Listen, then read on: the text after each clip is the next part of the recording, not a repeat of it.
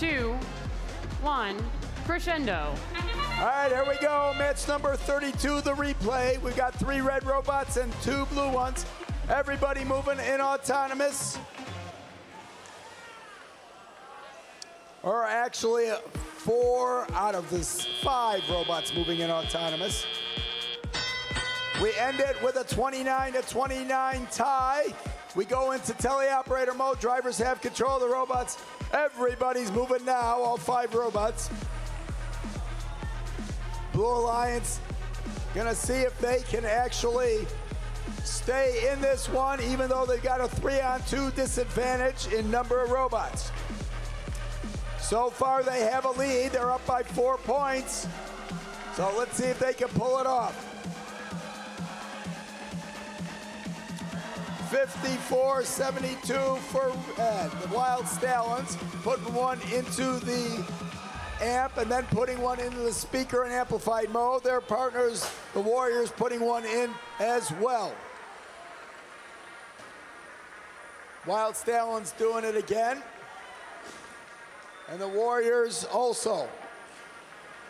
Over on the blue side of the field, you've got 96-09, the Paradox, scoring over by the speaker, and now going over to pick one up at the source. Got about a minute or so left to go in the match. The Blue Alliance with the lead. They're up by about 10 points, even though they're down 1 robot. Another score by Chill Out on the blue side into the amp. Their partners, the Paradox, tossing it over to the blue speaker. Chill Out picking it up, shooting it, but it falls out. But now,